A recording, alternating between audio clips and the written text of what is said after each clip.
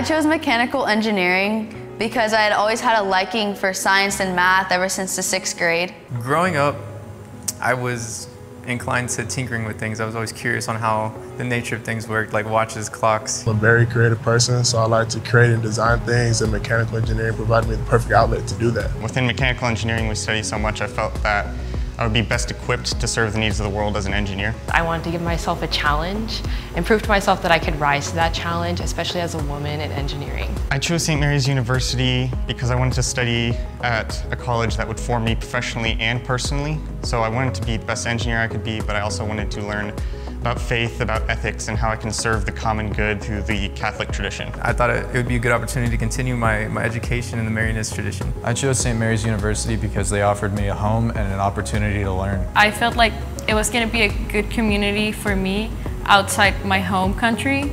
There's a lot of people from Latin America, which I guess has helped me find a place here. I wanted to work on myself as a whole, and St. Mary's really provides that with all the different classes. One advantage to attending St. Mary's would be the class size and the special relationships you have with your professors.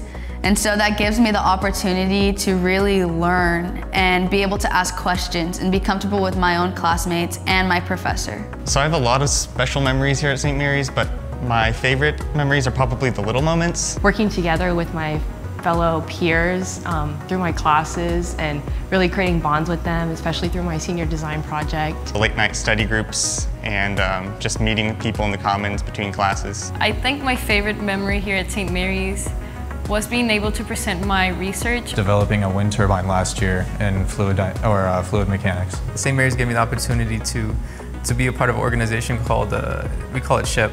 It's a Society of Hispanic Professional Engineers.